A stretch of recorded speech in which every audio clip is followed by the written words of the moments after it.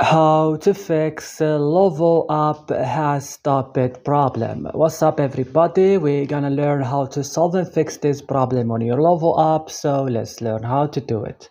Open first the settings of your device, click at apps option, search for LOVOO app and click on it. You will see here this list, scroll it down, click on your storage, click clear cache and back. After that click on force stop and click right now OK. So after doing that, you should come now to Play Store or App Store. Here guys, you should update your LOVOO app on the last version. And right now, when you finish updating the app, restart your device and that's it. Don't forget to like and subscribe. See you next tutorial.